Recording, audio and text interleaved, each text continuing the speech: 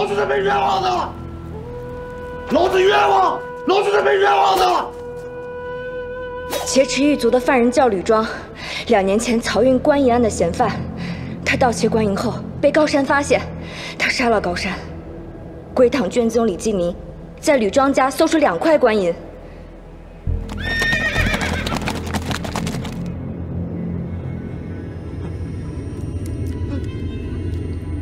前任知县梁大人几次提审，吕庄就是不招。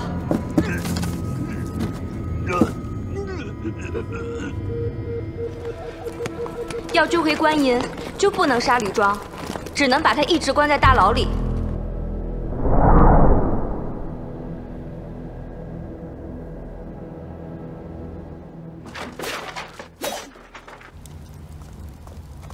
我冤枉！我冤枉！施大人呢？ 施大人，我冤枉！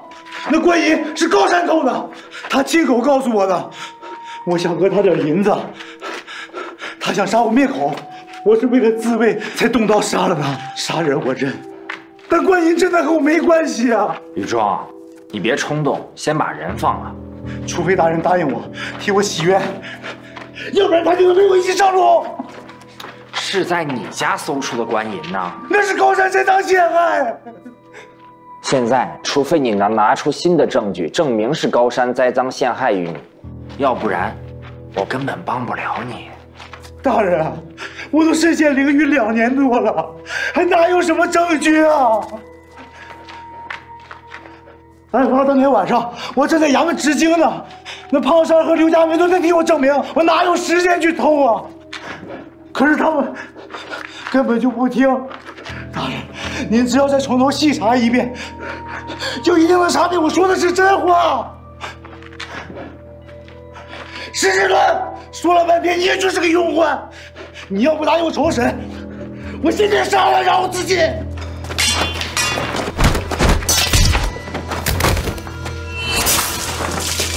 天霸先止血，春天去叫个大夫。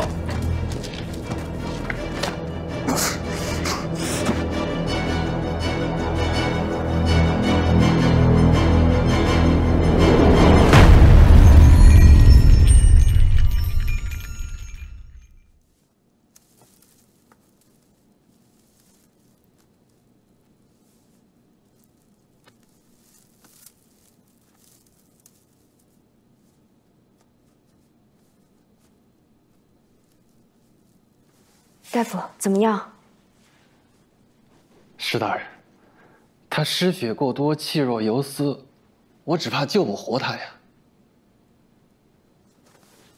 大夫，他不能死，要竭尽全力帮他活下去啊！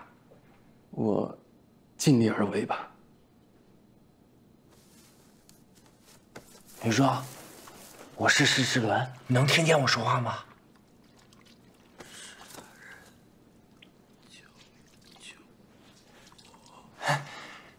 吕庄，刚才吕庄是来得及先杀人质，要真那样，人质不死也会重伤。吕庄没有杀人之心，他自杀也就是给我们做个样子。真要自杀，一头撞墙早就死了，何苦在狱中苦撑2年呢？也许他在等大人。嗨，吕庄说案发之时他在衙门执经，有2人能证明。要真是那样，他是没有作案时间的呀。 这么重要的线索，梁大人怎么能忽视呢？难道就因为在他家搜出2块官银？找胖三和刘家发问话不就清楚了？对呀，梁大人怎么不去核实呢？恐怕没那么简单啊。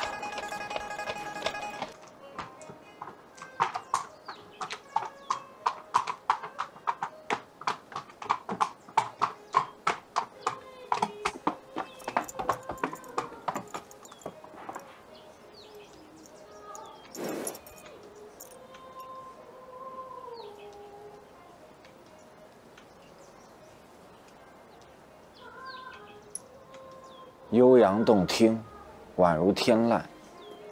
只是这弹琴之人，似乎有几分忧伤啊。可以从琴音了知一个人内心的所苦所乐吗？也是凭感受吧。弹琴者拨弄琴弦，本就是抒发内心。倘若是哀怨孤寂之人，琴声里是藏不住的。看这气派，该是负伤巨骨啊，还有什么可忧伤可孤寂的？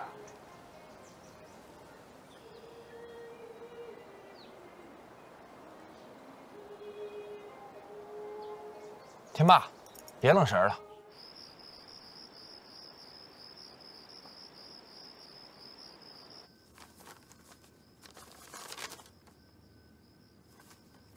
卷宗里没有记载吕庄在衙门执经时的口供，那就自然没有胖三和刘家发的证人证词了。是。那都记录些什么？吕庄32岁，漕运衙门衙役，因杀人被抓入狱。抄家时，在吕庄箱子里起获2块官银。过堂16次，喊冤不认罪，一口咬定高山陷害栽赃他。有吕庄的家人或亲戚的记录吗？有，他没娶妻，在江都有个表妹，叫狄云慧，她是高山老婆。哦，吕庄和高山是亲戚啊。高山呢？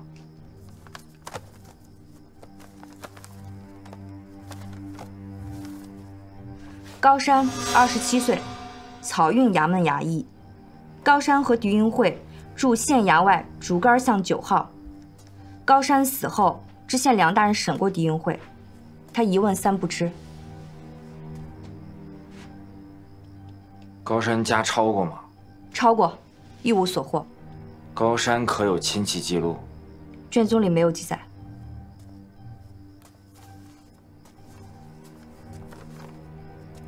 案发时间2年前的4月初8，丑时到寅时之间。关银案案发后多久，高山死的？4月初8案发到6月29，81天。吕庄被抓是高山死的当天，6月29。你怎么看？疑点重重。大人怎么看？重查关银案。胖三留下，天霸，你带刘家发去偏房候审。是。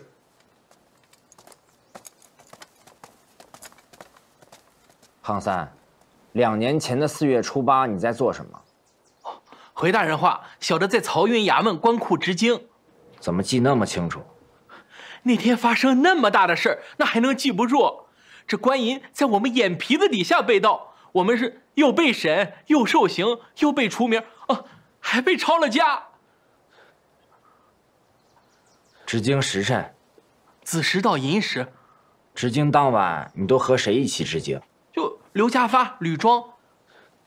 你们3人执经时都在一起吗？都在。就吕庄去了一趟茅房。多长时辰？很快，半个时辰的半个时辰。他去茅房时，你在做什么？我们2个就在官库院里溜达。过堂时谁问的话？知县梁大人。当时你怎么说的？我就这么说的，要胡说呀，早被打死了。好，你没事了，可以回了。是大人。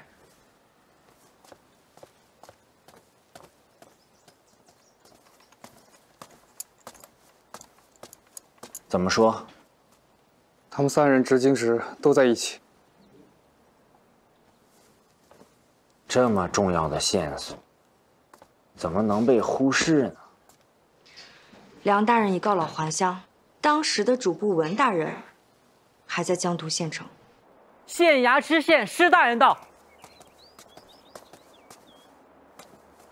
文大人，我是新任江都知县施世伦。欢迎欢迎，来，请坐。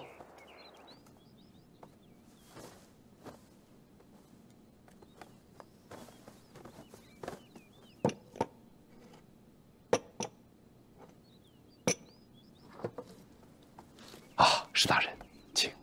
文大人请。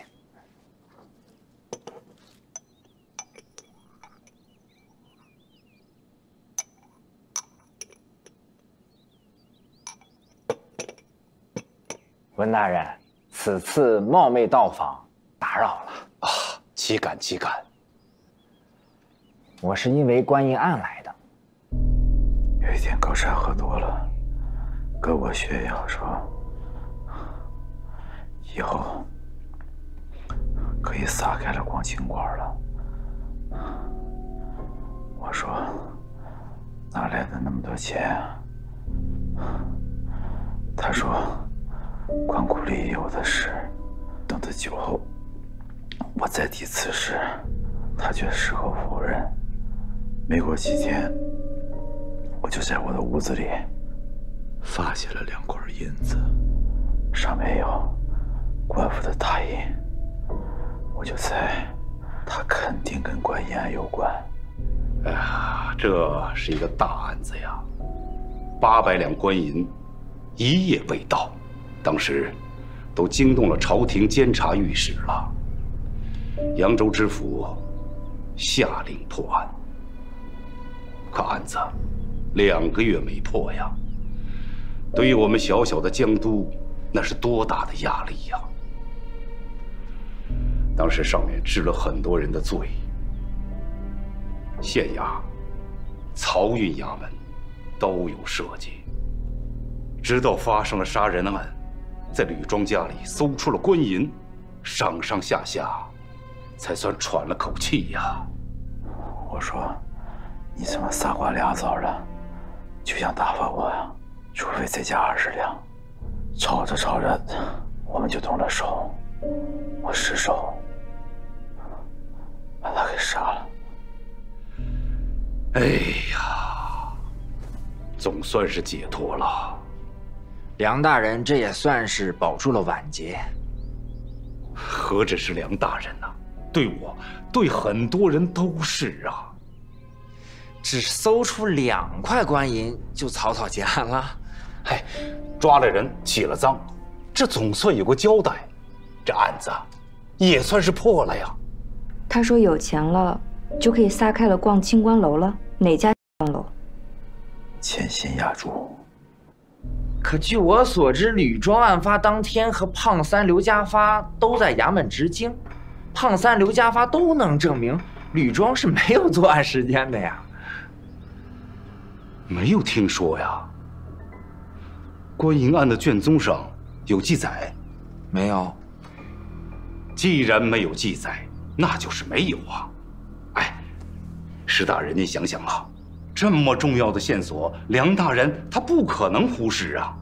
再说了，江都衙门官银案的结论，那是州府衙门认可的。州府衙门总比我们县衙的水平高吧？是吧，石大人？如果吕庄盗窃官银是真，那州府县衙为何不让他伏法呢？不是还有赃款没有追回吗？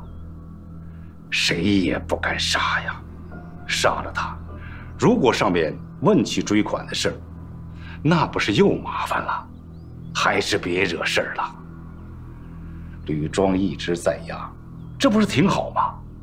对他而说，还可以多活几年，您说是吧，石大人？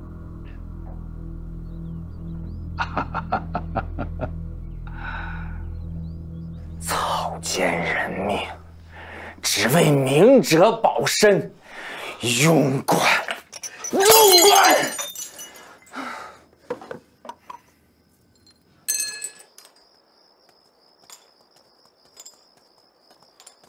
在这儿等一下。大人，天霸找到狄云慧了。啊，把他请来。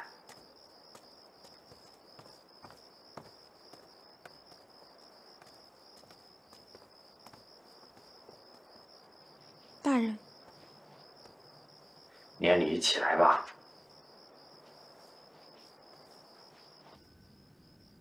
狄云慧，你三哥吕庄对你家一直不错，高山能去衙门当差，也都是他托人帮着照顾。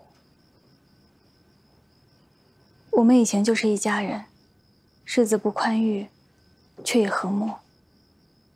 你的证词我都看过，可是句句属实。句句实话。高山被杀前，你俩时常争吵，所谓何事？他常出去喝酒，3更半夜回来，才吵的。他常出去喝酒？他的月俸也就那么点银子，也就够个温饱，哪还有闲钱去喝酒？大人，你也知道，在衙门里当差，总有人求他办事儿，差使钱、鞋脚钱、轿子钱，每月总能进1、2两银子。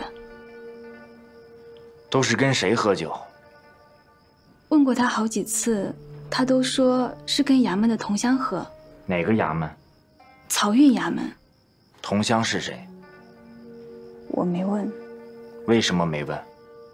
我断定他是跟女人去喝花酒，瞒着我，才编出一个同乡来。为什么断定？女人对男人身上的胭脂味儿很敏感。再说高山脸上时常沾胭脂水粉，有胭脂味儿。我曾想偷偷跟着他看个究竟，他似乎知道我在跟踪，走得飞快，我没跟上。你证词里说，高山喝多后回家，嘴里总是哼着小调。是啊。什么曲调？哼的是《扬州评弹》，我记得他老是唱的那几句。记得几句就哼几句。春梦断，林间绿云缭乱，闻道才郎又上苑。他翻来覆去也就唱这么几句。高山老家在扬州府泰州，具体什么地方？万寿镇鹿角村。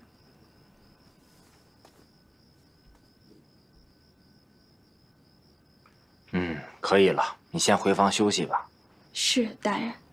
小宝，安置下。是。请。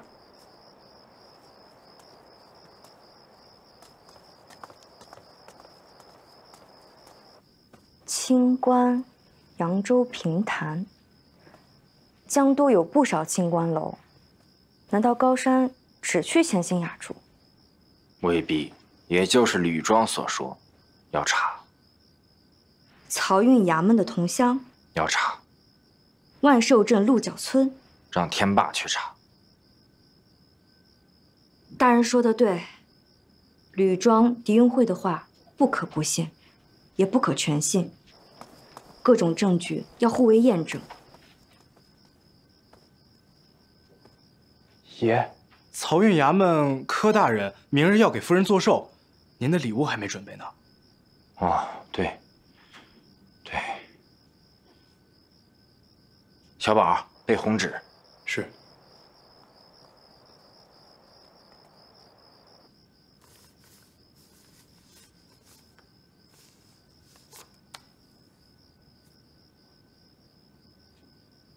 就送个这也太寒酸了吧！老爷真抠门。大人的字儿可是钱买不到的。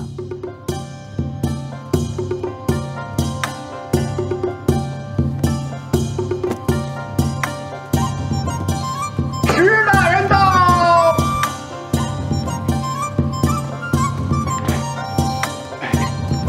哎呦，施大人，下官失礼，有失远迎。恭贺柯大人。施大人，里边请，请上座，请。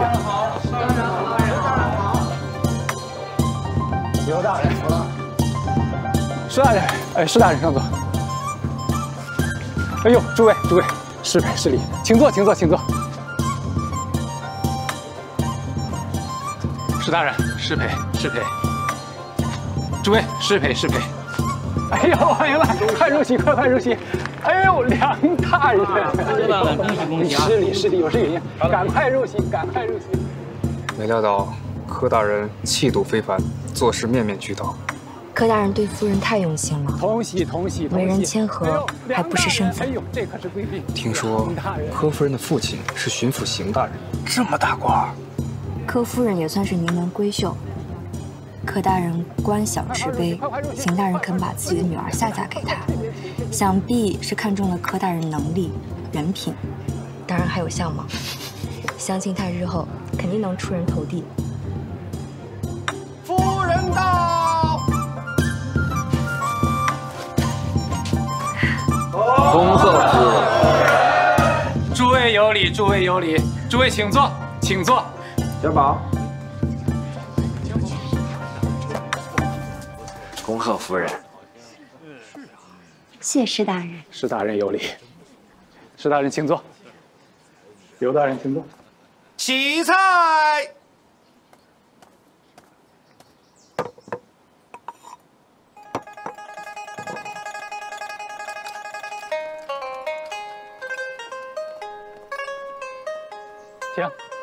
请刘大人。最喜得今朝新教书，真不错，不错。满目花开似绣。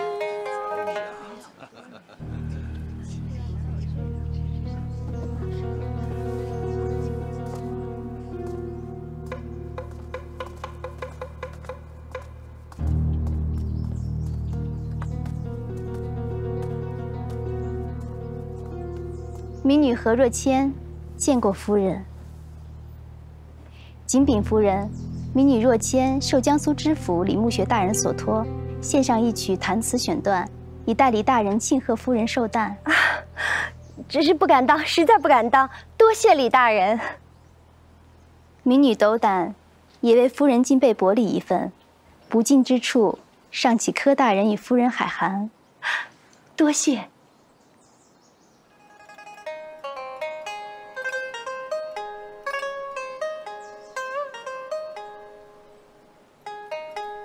最喜得今朝新教书，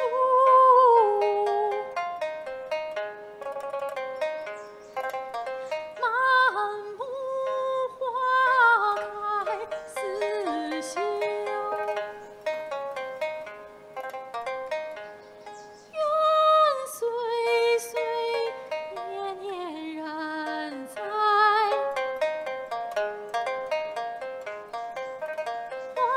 琵琶记讲的是蔡伯喈与赵五娘一夫二妻的故事。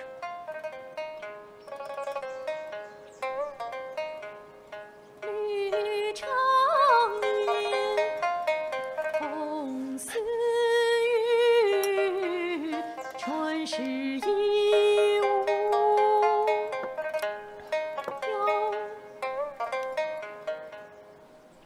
八季分春三月季，分付于东流。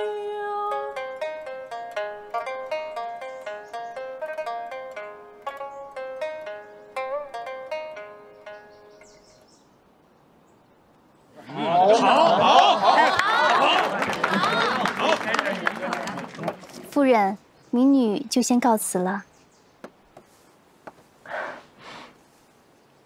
多谢何姑娘。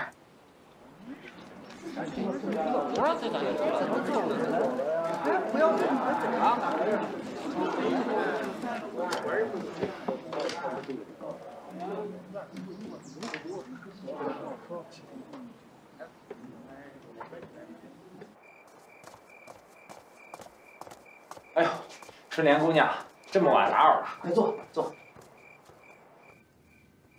春莲，何若谦唱的曲儿和狄云慧学的，你觉得耳熟吗？狄云慧唱的也是《琵琶记》里的选段。吕庄交代过，高山常去的地方就是千心雅筑，千心雅筑的头牌就是何若谦。我也是今天才知。何若谦，这个女人可不简单呐。她的美貌才华，足以让男人为之倾倒。行为看似谦卑，实则不经意间流露出高傲冷漠的眼神，更是让男人欲罢不能。勾魂儿啊！春莲姑娘，这笑是认同还是否定呢？大人，你是男人，那就是认同了。像她这样的女人，一般男人是沾不上的，一定要沾就得花钱。高山就是这样一般的男人。去这样的地方，想必每次花的银子少不了吧？我年俸45两，我想我是去不起。高山挣的那点银子更是去不起的。即便像狄云慧说的，每月还能多捞几两，那也是去不起。咱们想，高山是经常去，还是偶尔？我明白了。跟高山相关的人不一定是线索，但跟高山花钱相关的，那可都是。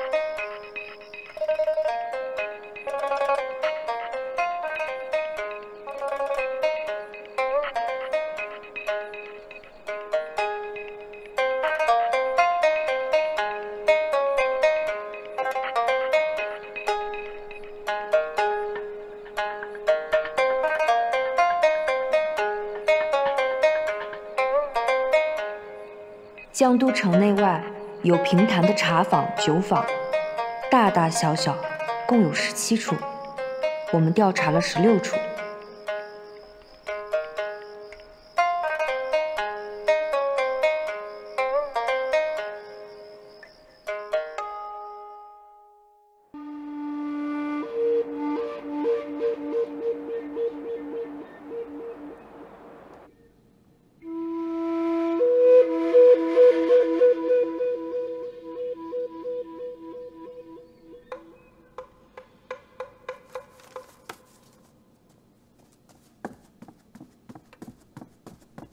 柯大人，有人送了盒点心给您。放下吧。是，大人。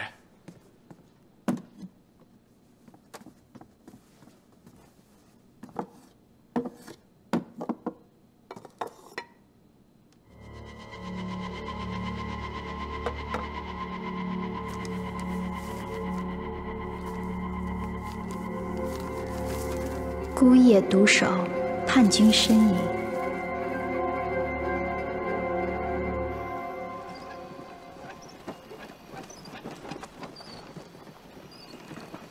请问这是鹿角村吗？对，这就是鹿角村。哦。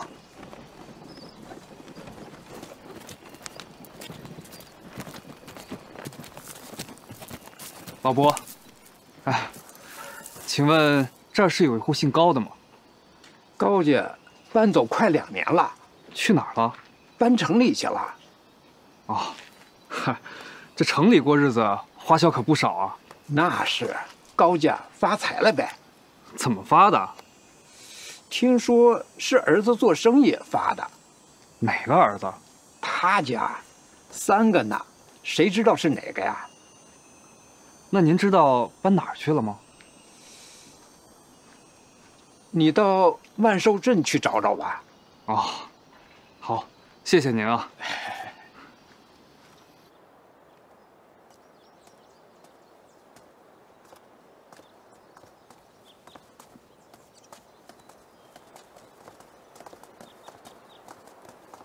施大人，何姑娘，此番冒昧前来，打扰了。施大人言过了。素养施大人官身卓著，简明于道玄，民女衷心敬重。大人亲自登门，必有要事，自然是要礼数周全。怠慢之处，还请施大人海涵。哪有？那何姑娘，施某开门见山了。施大人请讲。前不久啊，施某路过何姑娘千心雅处荞麦时，听到了何姑娘的弹唱，只是当时不知道弹唱者就是何姑娘啊。当时的感觉是琴意唱腔，绕梁于3日，不绝于过耳啊。施大人还说是开门见山呢。现在回想起来，弹唱的虽是闲情逸趣小曲，但弹唱者却似有几分哀怨的忧伤啊。也是巧了，日前在给柯夫人过寿宴时，又听到了何姑娘的弹唱。只是寿宴上喜悦的气氛过于浓厚，弹唱者的凄凉就不好察觉了。施大人，这茶要凉了。哦，是。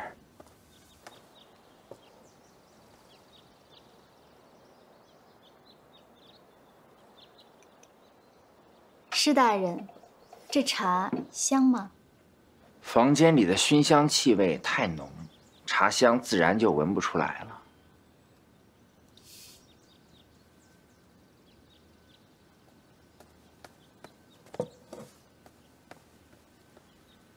柯府的寿宴，喜庆气氛下，您自然是听不出我的忧伤了。琵琶记只是民女最为擅长的一曲，在邢夫人的寿辰上，民女奉命献唱罢。何姑娘跟柯大人这么熟，想必柯大人是经常来吧？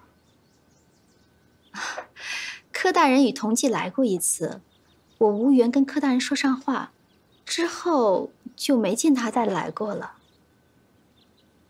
有家室的人嘛，自然以家庭为重。听说县衙里有人为何姑娘倾倒，谁呀？施大人说的是谁，民女怎会知道？高山，听说他是这儿的常客。啊，他是常来，但大人说起高山是何意？望明示。高山涉嫌官银失窃案，所以啊，他是不是涉嫌呢？我不知道，但大人到我这里来打听他，可真是找错了地方。谣言止于智者，今后大人若是听到什么流言，不妨直接向民女查证，才是真实可靠的。好，施某此番打扰，冒昧了，告辞。若谦恭送大人。哎，何姑娘，施某还有一事好奇，像高山这样的客人来一次得花多少银子？我对客人都是一视同仁，看需要多长时间，看点什么曲子。客人要是愿意多给，你也乐意喽？那当然了。平均下来呢？1两银子吧。要是我来呢？蓬荜生辉。哈哈，不敢不敢，开玩笑罢了。姑娘留步，告辞。慢走。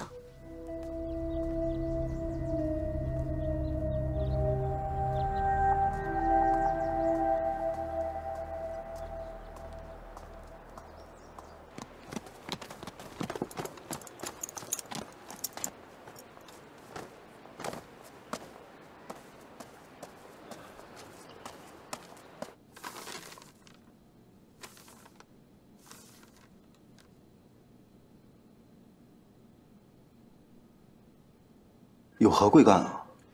请义成大人协查从鹿角村搬来的高户人家。我只是个不入品的小吏，这事儿我管不了啊。此事非常，大人务必帮忙。镇上有300来户，我先叫家长你来问问，如果他还是不清楚的话，再叫保长便是。勘察。石大人，您请坐。请。哎，赵师爷，我就开门见山了。好，此番打扰，我是为了2年前的官银案来的，还请师爷指教。啊，老朽愿为石大人效劳，知无不言，言无不尽嘛。听说案发后，整个江都人心惶惶，县衙的梁大人和文大人也都担了责。当时就被罚了半年的俸禄啊！这扬州知府大人发了狠话，破不了案，必治梁大人罪。梁大人嫁了，心病都犯了，差点命归黄泉。副职文大人被就地革职，曹运衙门上上下下、大大小小被办了10几个人，人人自危呀。都有哪些人被罢了职？漕运最多。江都漕运衙门的都事被革职，负责官库的经理被发配岭南。扬州漕运衙门的大小几个大人都担了责。当时江都漕运衙门的都事是谁？刘耀祖刘大人。现在可在？死了。那继任者是谁呢？柯天成。哦，这柯大人当都事之前是漕运衙门的经理。那个经理被发配，他为什么没事呢？那个经理管官库，他管运输啊。这漕运衙门油水多，是个肥差，多少人都趋之若鹜啊。扬州府漕运衙门本来要派人来，可后来听说知府大人点了柯天成的将，应该是特殊时期吧。用熟悉江都漕运的柯大人也对，这只能说柯天成柯大人命好。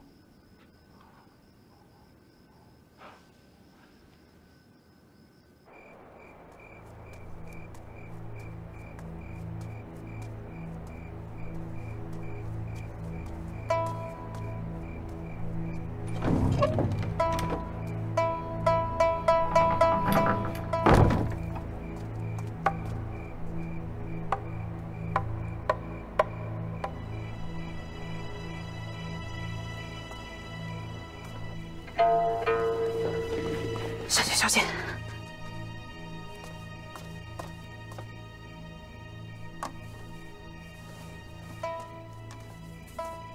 来了，我们回屋歇着吧。怎么了？还生我气呢？买官员的宅子，我是真的为你好。我知道你自作坚强，我也是无意冒犯。我先问你，那人的寿宴，你为何不请自来？我那是受江苏知州李大人之托献唱，不能不去。李大人怎会知道我的家事？你撒谎！真是李大人之托，你错怪我了。你在寿宴上唱的《琵琶记》，含沙射影，你在向谁示威？示威？又瞎说！我早就想看看你夫人是个什么样的女人。你的夫人虽然是个好女人，可真不如我。你应该休妻娶我。你要的过分了，你要爱我给你，逼我休妻，你是想置我于死地吗？你怕什么？你是怕你那个巡抚岳父吧？笑话！我怕他。我今天的一切都是我自己奋斗来的，他帮我什么了？那你怕什么呢？怕你娶了我让官场嘲笑，还是怕我影响你晋升？你不是一直口口声声说你是个男人吗？你说我不像个男人，我想让你是。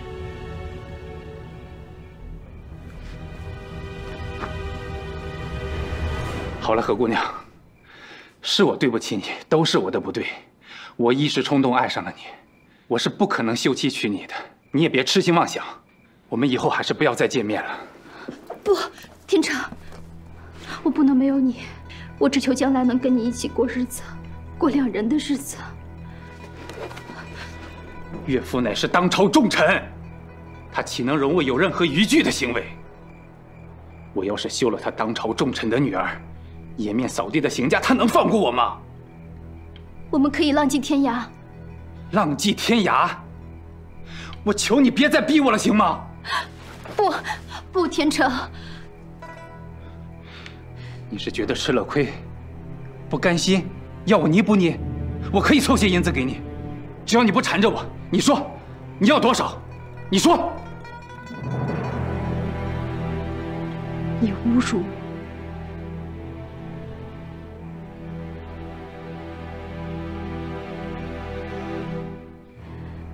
我们不吵了，行吗？啊，天成。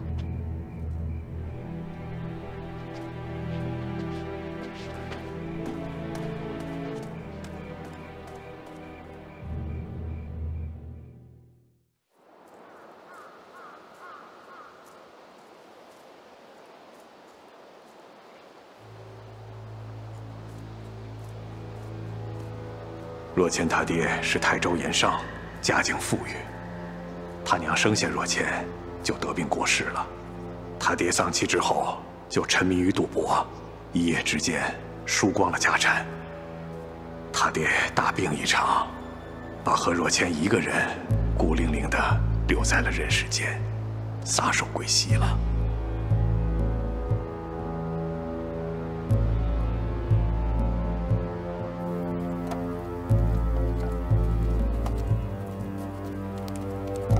您好，我问一下，王姐在哪儿啊？王姐啊，就在后面。哦。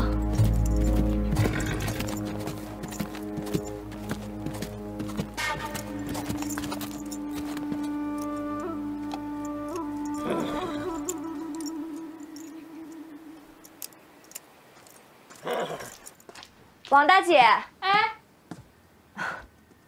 姑娘，你是？我是县衙的。县衙啊，来里边请，里边请。来，姑娘你坐，多谢。王大姐，你认识何若谦吗？啊，若谦姑娘认识。你经常见他吗？他以前倒是常来给他爹上坟，现在都是一个好心人来的。这个人是谁？他在哪儿？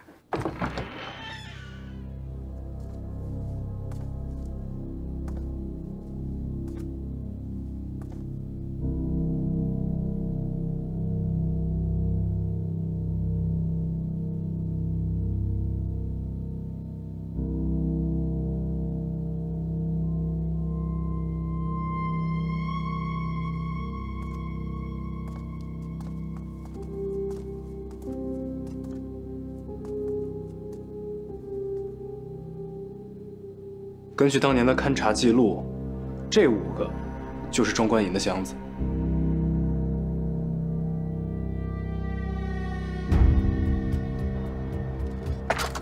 小心啊！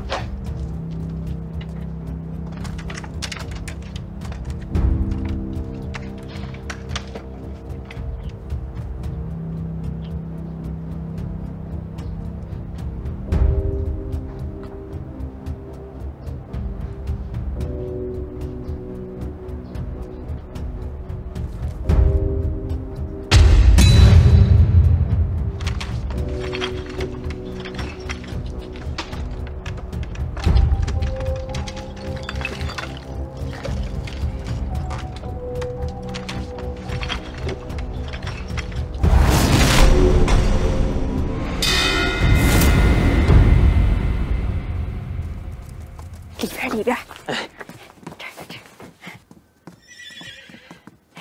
这是刘二，就是他在看护合同金的墓地。你能告诉我何若谦长什么模样吗？何姑娘她很漂亮，她就是很漂亮。你能陪我去一趟江都，跟何姑娘见一面吗？不是，您让我去江都见何若谦姑娘。这没什么，我就是让您陪我去一趟，说几句话就没事了。不是，您干嘛让我去江都啊？何姑娘就在三河县呢。对呀，您说哪年的事儿啊？何姑娘已经在江都住了好几年了。不是，何姑娘老早就嫁给方家老五了，方家几代都在三河县住，没离开过呀。对，是嫁给方家了，嫁人了。对呀。方姑娘，方五娘，哎，到了。方五娘，这位是江都县衙来的。江都的？对，找我吗？冒昧打扰，请问你是泰州盐商何同进的亲生女儿何若谦吗？我是啊。那何小姐，请问你能想到谁知道你的姓名，冒用你的身世吗？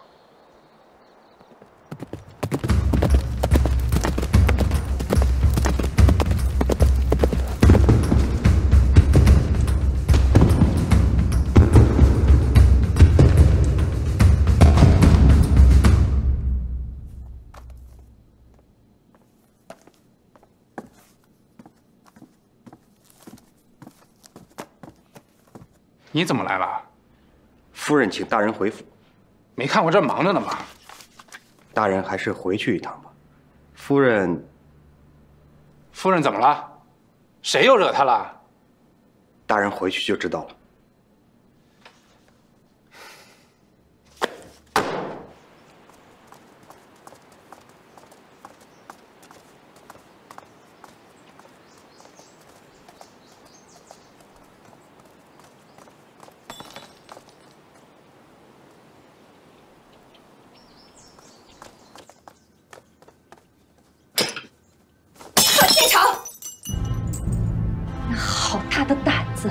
你竟然敢在外面偷鸡摸狗，你就不怕我爹撕碎了你？夫人，你这是从哪儿说起啊？你以为我傻吗？你们俩的眼神，那一看就是有私情的人才会有的眼神。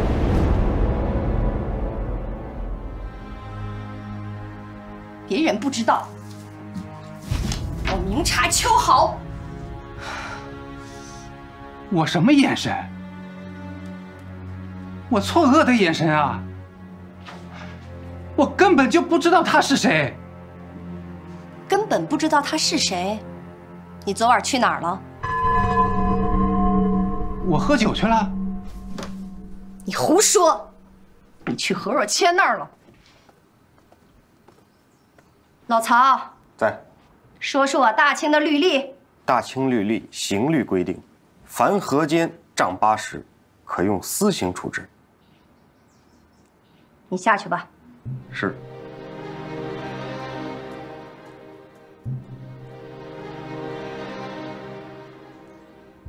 我昨天晚上是喝酒去了，是去的千心雅筑，但是我们是几个人一块儿去的呀。我跟那何若谦只见过那么1、2面，听他弹过曲儿，根本就没有龌龊事儿啊。你刚才还说根本不知道他是谁，你撒谎！你们俩的表情一看就是有龌龊事儿，你真以为我看不出来？我们什么表情啊？暧昧！你不要在我这装疯卖傻！夫人，你也有点太武断了吧？说实话，否则我叫我爹爹来问话。你别老拿你爹来压我！自从你娶了我，官场上哪个人不对你另眼相看？这是事实吧？你以为我走到今天这个位置，是靠你爹的福音啊？我爹是没有直接帮你，可官场上谁不知道你是他女婿啊？所以呢？所以他们哥哥对我另眼相看。你太自卑了。你也敢这么说我？我也。还有谁这么说过你？天成，我知道你憋屈，我看得出来，可这不能成为你偷鸡摸狗的理由啊！我们邢家的祖训你知道，不沾赌不嫖妓。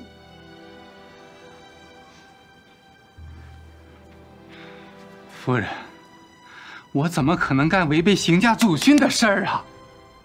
别人可以，你嫖就不行。人家那是清官，那也是下九流。天成，你要是看上哪个良家女子，你告诉我，我风风光光的让你娶进门，行吗？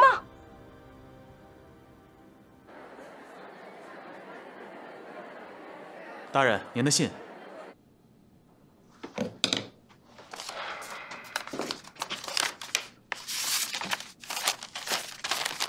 今天是我们的5周年，等你。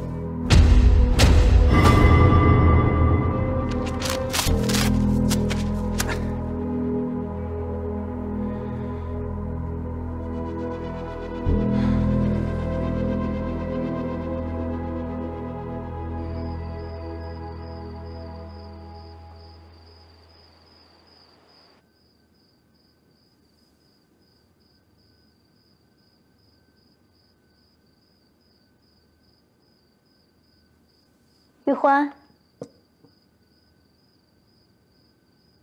小姐，他来了吗？再去看。是小姐。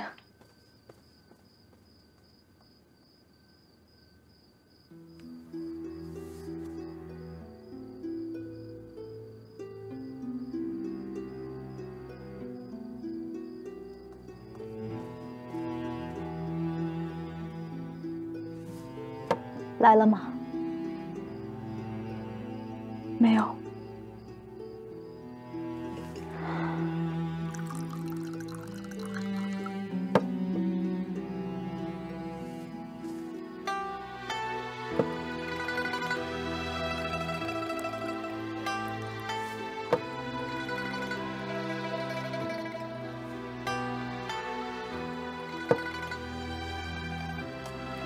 小姐。不如您先回去休息吧，这让我来收拾。干什么？我说，这让我来收拾吧。不必了，小姐，现在已经很晚了，我扶您回去休息吧，好吗？来，来，小姐，慢点，慢点。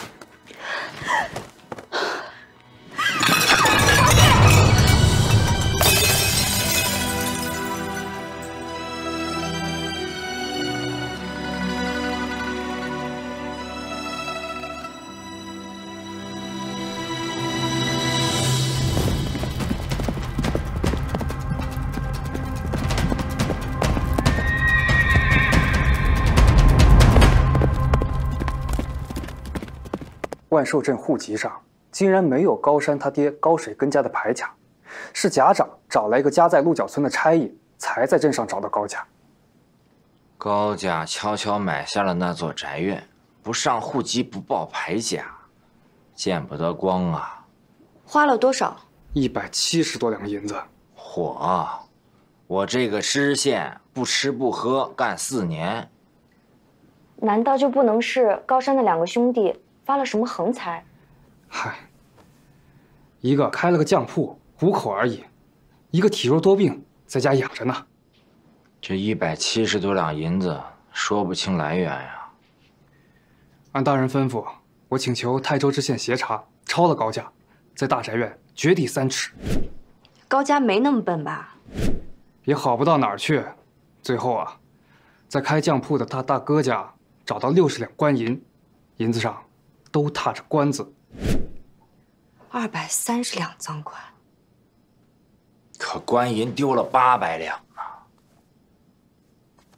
官库的院墙1丈高，一个人背着它，即使靠梯子也翻不过去。更何况，案发当晚，门外还有4个守卫，每半个时辰巡逻一次。窃贼要想在半个时辰之内得手，还不发出半点动静，一个人可能吗？高山盗官银，受益的是高家，何若谦也是受益者。高山迷恋何若谦，为了美人，不惜犯王法。当然，也有可能是何若谦引诱高山盗窃官银。我办过的刑案里，许多不可能、不应该发生的事儿，都发生了。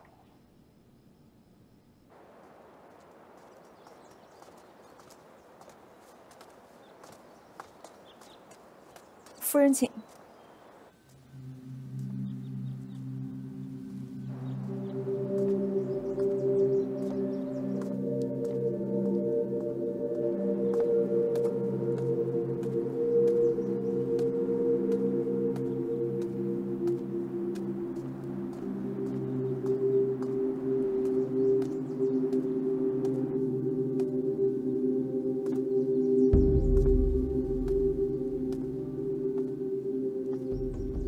夫人大驾，你这是干嘛？你叫我过来就是看你下跪的吗？夫人，我跟天成有段难以启齿、不为人知的过去，今天必须要跟你说明。你说什么？我跟天成背着你，做出了苟且之事，只是我不想再瞒着你，得坦诚地告诉你，求你原谅。你们这对奸夫淫妇，我非活剥了你不可！说，你们都干什么了？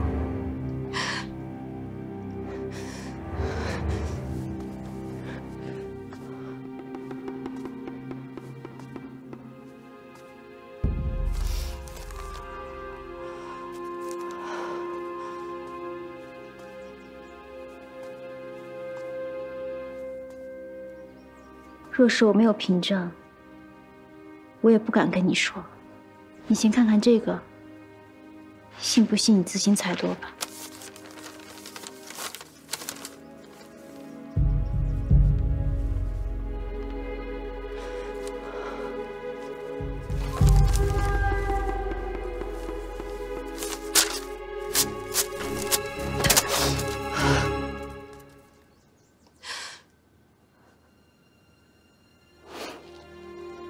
你也该认得，这是柯天成的手帕吧？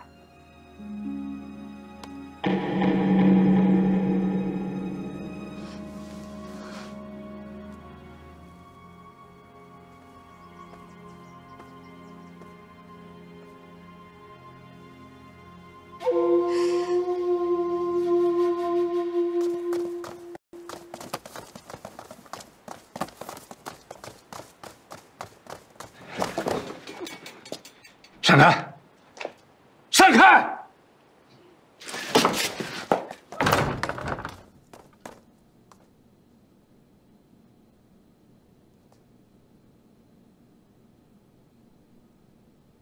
最喜得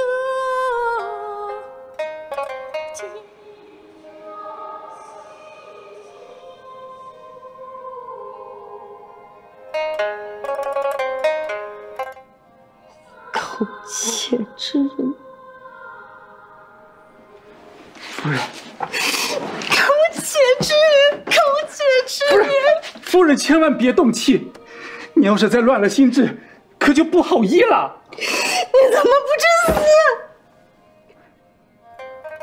华夏长征断酒，你做的那些丢人事儿，你让我们邢家大辱啊！你，夫人，我知道错了，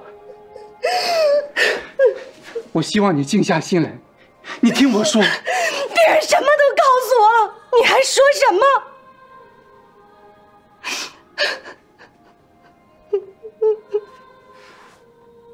我当时真的是一时糊涂啊！你怨我恨我都是应该的，但是你要照顾好自己的身子呀！啊，你也得为咱们的灵儿想一想吧。你怎么罚我都认，你打我，你打我，你打我，打！你发誓，你不会再骗我？我发誓，我要是再去见他，天打雷劈，死无葬身之地。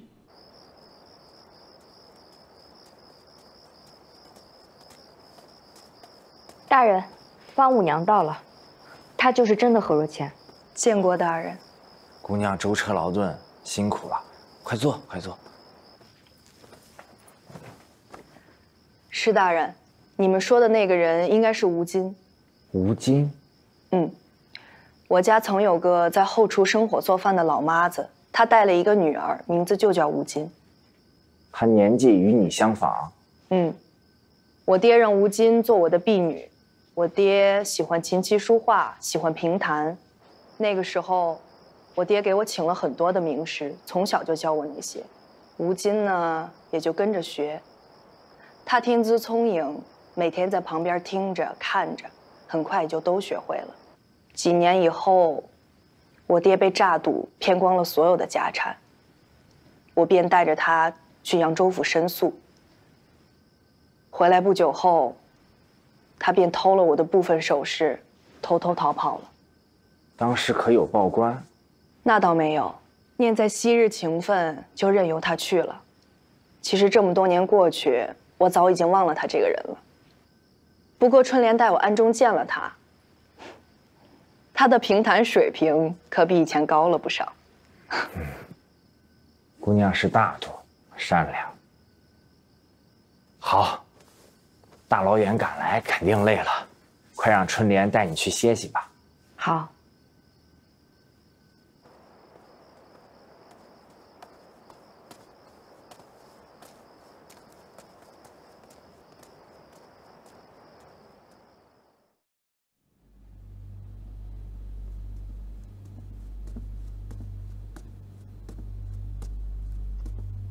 天成，跟我走吧，我们离开江都，去过神仙般的日子，直到永远。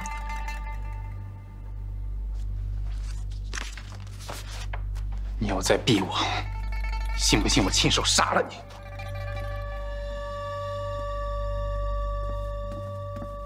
杀我？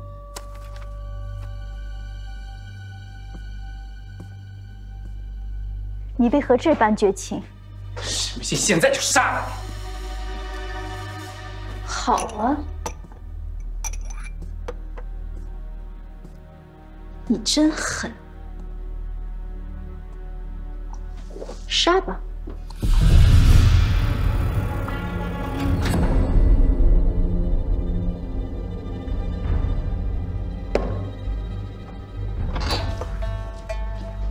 你这能代表什么？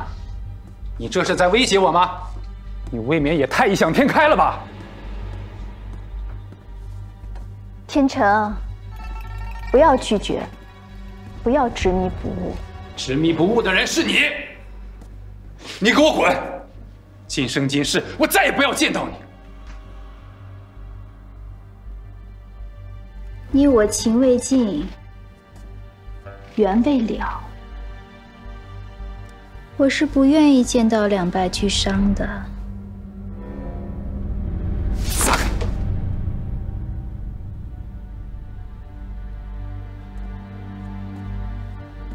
我们后会有期吧。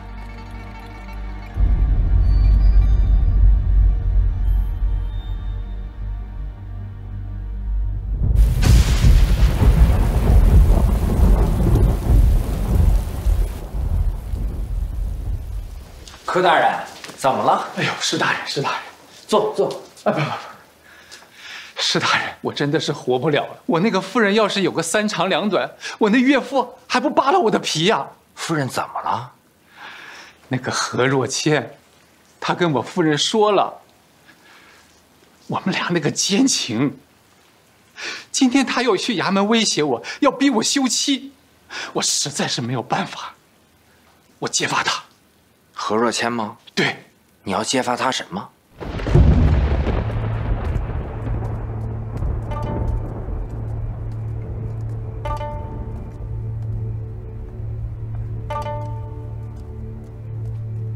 施大人，这是什么风把您吹到我这儿来了？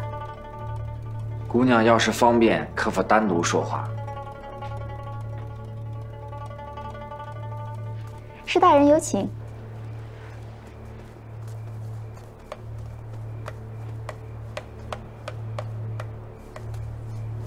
施大人有何要事要与我商谈？在我到你这儿之前，柯天成柯大人已经把他与你之间所有的点点滴滴都告诉我。他都跟我说了些什么，你心里应该有数吧？自打我在扬州府见到在布政使司当差的柯大人，就深深地爱上了他。他到江都，我便追到这儿。施大人难道不为我的爱感动吗？哦，是因为这个，所以你就偷了何若谦的首饰到了江都？我知道这事是瞒不住的。你为何要调查我？因为你和官银盗窃案有关呢。施大人说笑了，你怀疑我跟官银案有关，那只能说明你是个昏官。吴金姑娘，我现在来是劝你自首的。你可比传说的差远了。难不成是我冒名顶替了何若谦，偷了他的首饰，有劣迹？何若谦善良大度，念在你们多年的情谊，并没有告你。哦，那就是高山死人开了口，诬陷我。姑娘，你这是何苦呢？你才艺双全，本可以好好活自己的。我自己活得好着呢。施大人，你是误会我了。我可是越南人无数，我同样也看得出施大人你是个讲情义、有智慧的男人。待会儿我就无情无义了。你现在招，算你自首；等待会儿证据找到了，你就没机会了。那就等吧，等我的清白。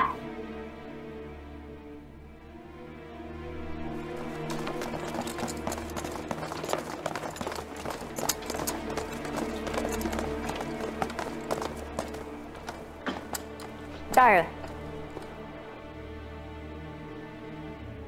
施大人，开始吧。好，开始吧。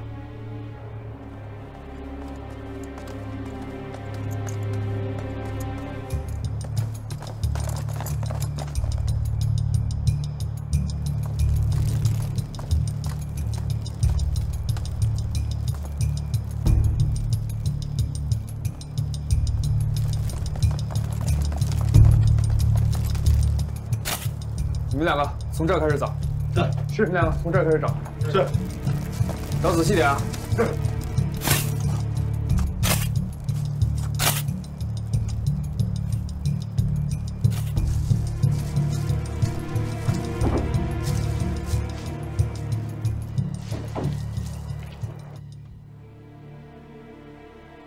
你身边这两个丫鬟真是不错呀，这个时候了还对你不离不弃。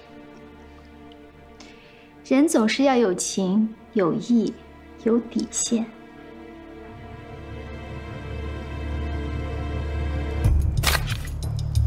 大人，有东西。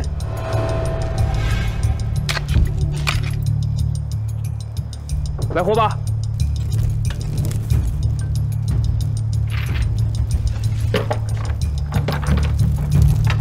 大人。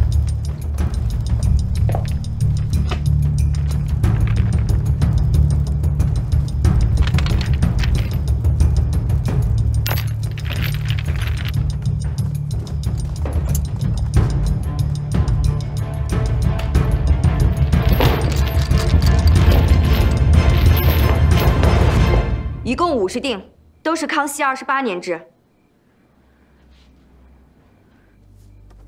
你相信是我？人赃俱获呀！单是这50锭官银，就足以判你死罪了。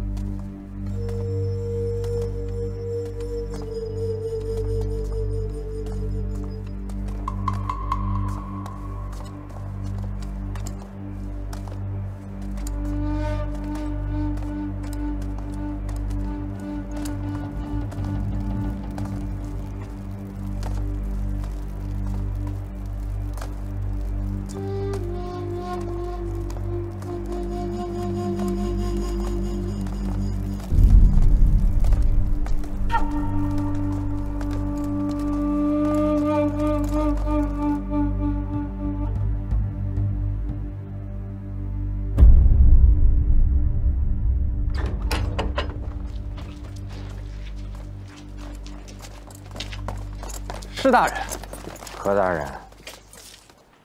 人，可是官银找到了。找到了。抓我？抓错了吧？证据呢？证据呢？别喊了，给他们邢家留点脸面吧。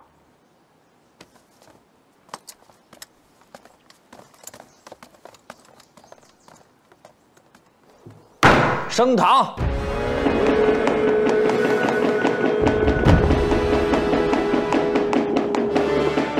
来呀，带人犯。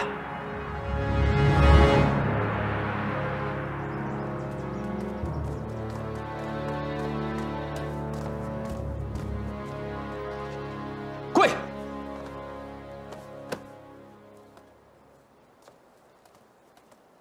施世伦，我跟你无冤无仇，你为了往上爬，竟陷害忠良，你有证据吗？我岳父大人会饶得了你？忠良，你配吗？这时候想起你岳父大人了。高山死了，唯一的知情人开不了口了，所以你嘴硬。好，我给你证据。你和高山都出生在扬州府万寿镇鹿角村，你俩从小相识，你比他大1岁。你到了江都，有一次在千心雅筑听曲子，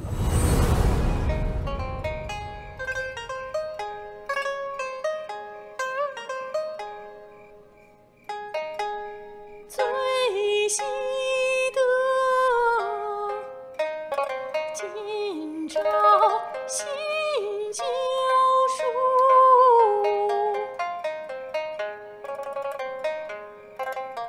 满目花开似绣，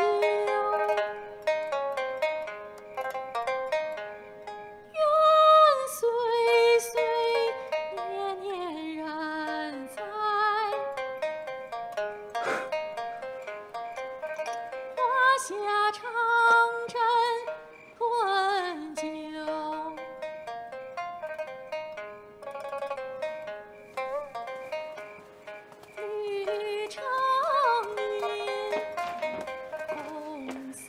何大人，你还记得我吗？衍生，您是？咱俩一个村的，我高山呀。村东头高家。对呀，你是村西头，我村东头。这柯大人呀，跟高雅义经常来。这柯大人酒量不行，经常喝多。我感觉这柯大人啊，就是借酒消愁；这高大人啊，总是宽慰他。他们说什么？哎呦，那我就不清楚了。但是有一次啊，我给他们送酒过去的时候，我听这柯大人说啊，他自己在家的时候抬不起头来，啊，他岳父不帮他，窝囊。这能说明什么？我窝囊，我窝囊跟官爷有关吗？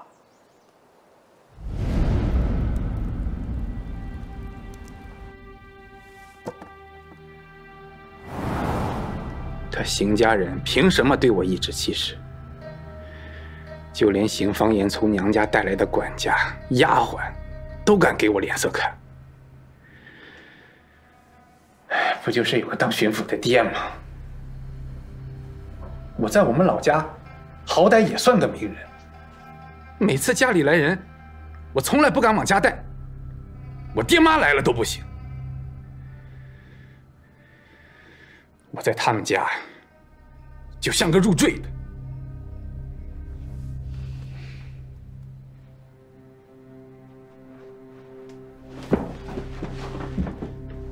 若倩，反正我的仕途也停滞不前了，要不我弄点银子，咱们去杭州府买个大宅子，娶了你过日子如何？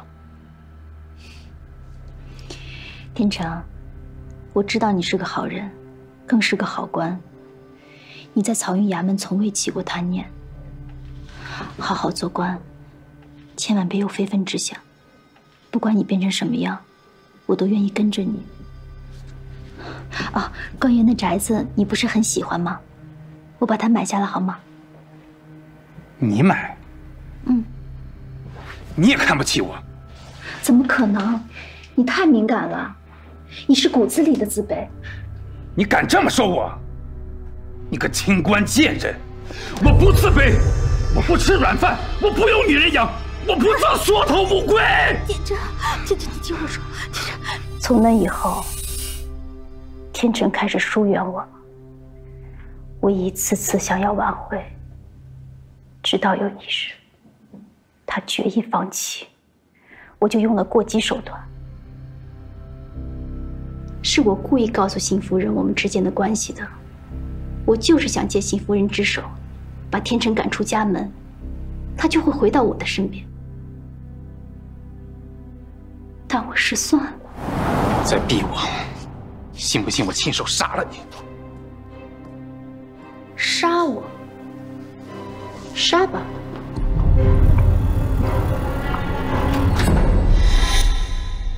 你在手掌上写的字是“官银”，买官。杀吧。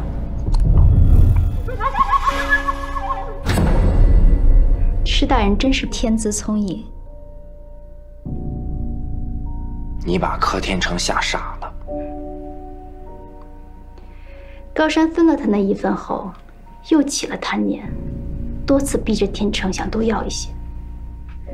可天成买官也花了很多，他自然是拒绝。而高山又忌惮天成的背景，他实在是没办法。所以高山找到了你，因为他发现了你和柯天成的把柄。他拿这个逼迫我，让我去找天成要，说事成后会分我一半。我怎么可能会相信高山的谎话？因为我绝不会相信天成会干这杀头的事儿。你真会编，这空口白话说的，让我帮你去要，天成信吗？不信，不信我给你写下来呀，你拿给他，我就不信他不认。那你就写下来，写的仔细，他才会信。好啊。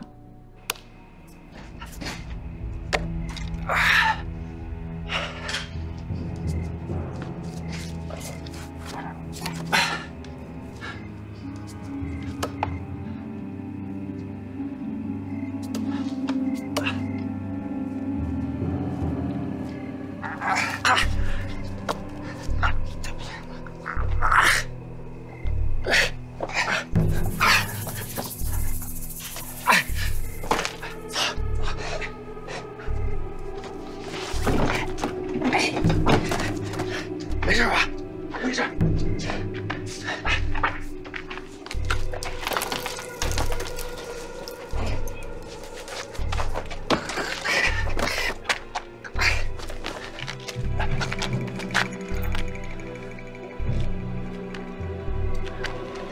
我说你写的这些，像围墙被蹭出痕迹啊，墙皮掉落呀，衙门在勘察现场时也会发现一些。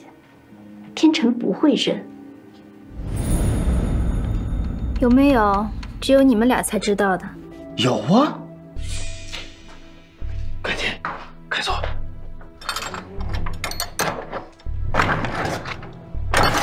没事吧？没事，不就说。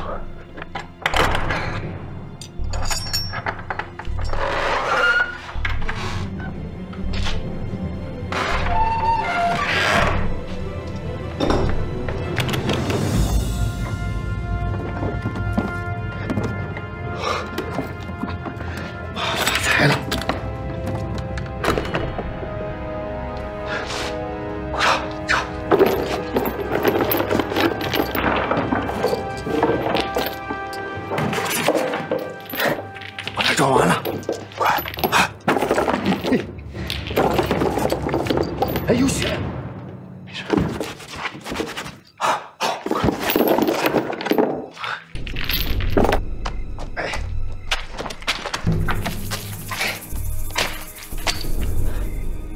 走。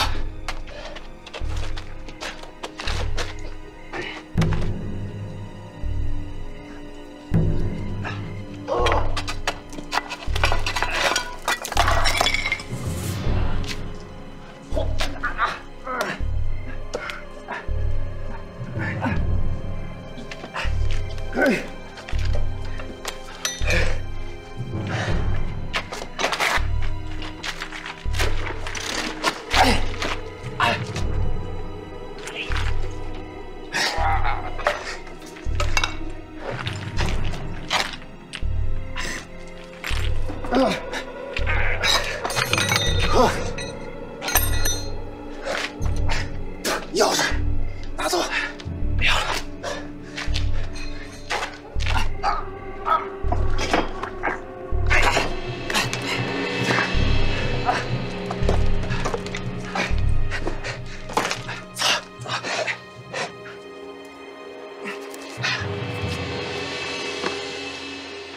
他为什么鼓动我去偷棺椁？那是要给上面送银子，来买个漕运衙门的督使看看。我不信，这么个小七品，他岳父就一句话的事儿，用得着买吗？我也不信呢，那得花多少银子？不值，有那些银子，还当什么官儿啊？柯大人跟你不一样，当官就他成功的标志。他为了让邢家人看得起他，又不能去祈求邢家恩赐，他要自己赶出来，让他岳父大人对他另眼相看。哦，对了，他叫巡抚大人，迂腐老头。这是他心底最隐秘的事情，你怎会知晓？他连杀头的事儿都能想得出来，告诉我这事儿算什么呀？那你把这个也写下来。写可以，亲一下。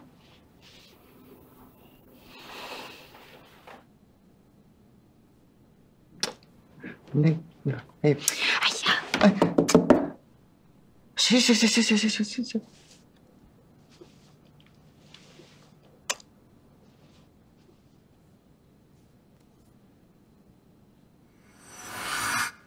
如果不是柯天成借刀杀人嫁祸于你，你是不是准备永远不说出来了？是的。你这是包庇罪犯。如果天成回心转意，这事是要烂在肚子里的。他害了多少人呢？善恶有报，你也得付出代价。你要在这儿待上几年了。我们对比了高山的值班记录，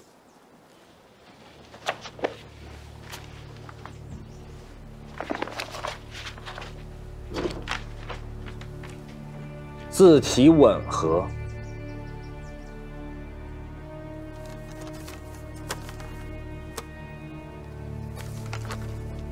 这是案发后勘查纪要。东南墙上有瓦片脱落，墙面有刮蹭痕迹。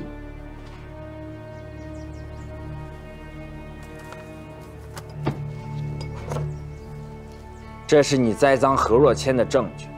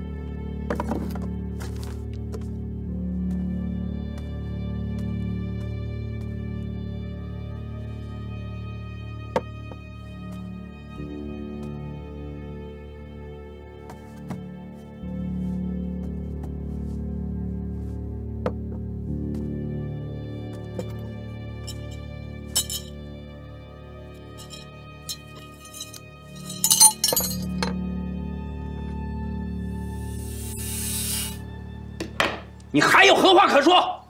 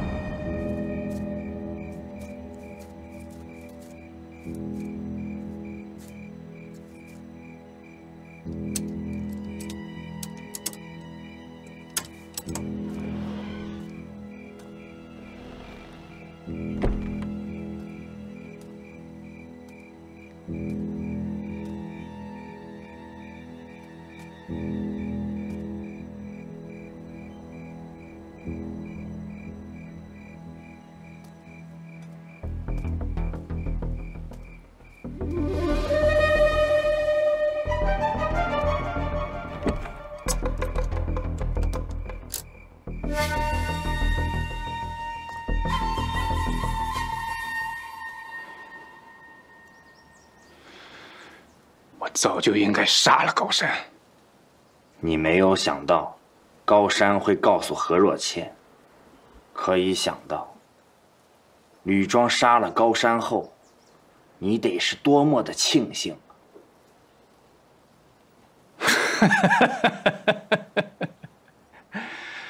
施大人也没有想到，是我让高山把2锭官银悄悄放在吕庄处，一旦出事，即可嫁祸吕庄吧。我还没想到你会栽赃给何若谦呢。你恨他吗？不恨。我不逼他，他不会说。